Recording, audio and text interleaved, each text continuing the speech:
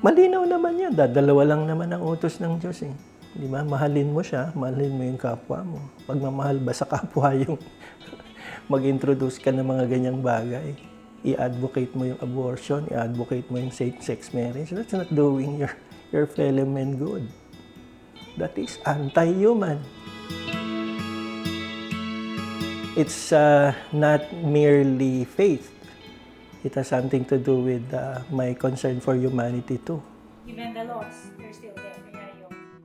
I initially became interested in advocating for safe and legal abortion rights when I handled one case of a young woman. She was 18 years old, but her mental age was around 5 years old. She was gang raped twice, and she became pregnant as a result of the rape. So I was just thinking, she's just like any other small kid who does not really have the capacity to take care of the child. So ever since then, I said there really should be access to safe and legal abortion in the Philippines. At the very least, for life and death issue, rape, fetal impairment. But personally, I believe that the scope should be for whatever reason the woman might need an abortion. Lahat ng biological species would always try to maintain their numbers, no?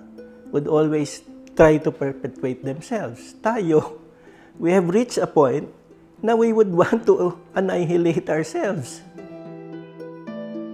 Basically, what we're upholding is a woman's right to live a healthy life, free from disability.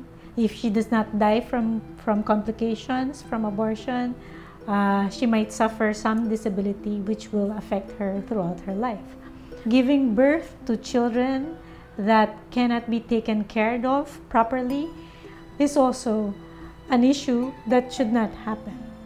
To me, clearly, when someone says that she's not prepared to carry on a pregnancy to term, then she's the only person who should decide for herself, not the church, not any kind of religion, and to me, her morality should be the one that should be respected.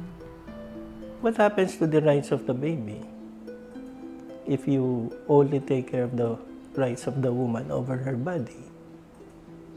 Diba?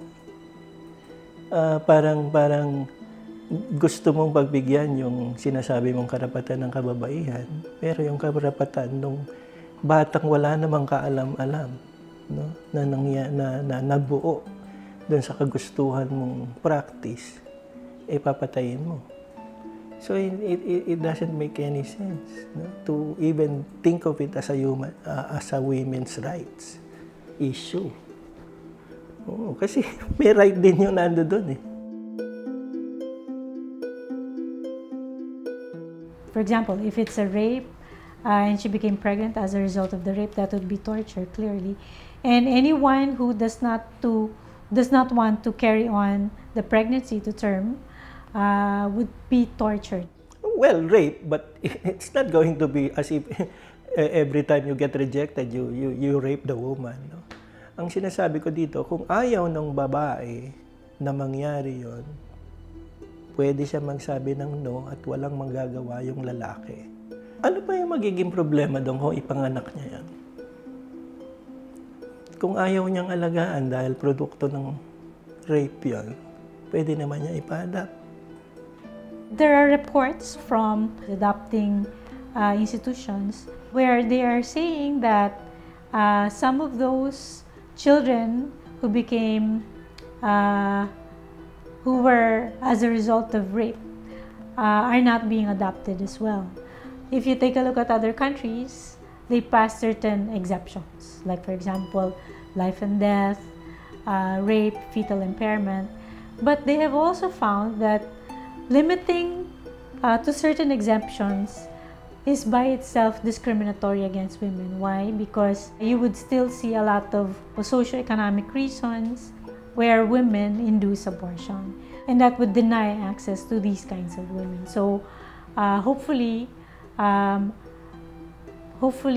legislators and the public would heed the call that it should really be abortion upon demand of women. Yung lipunan naging mapagpabaya, no? At hindi niya tinulungan yung mga babaeng ganyan. Tuloy-tuloy lang din yan. So, hindi sagot na ililegalize mo yung abortion para mabawasan yung namamatay ng mga babae dahil dun sa maling practices ng abortion, di ba? Ang kailangan natin, maglagay tayo ng resources para dun sa mga babae na kapag ka nabuntis, merong tatakbuhan, no? Nasasabihin mo na, okay, sige, produkto man yan ng rape or whatever circumstances, basta ituloy mo lang yan, aalagaan ka namin. Pagdating doon sa dulo, nakapanganak ka na, kung gusto mong ipa-adapt, sige. Kung gusto mong alagaan on your own, sige, tutulungan ka namin. Yun naman ang trabaho ng gobyerno.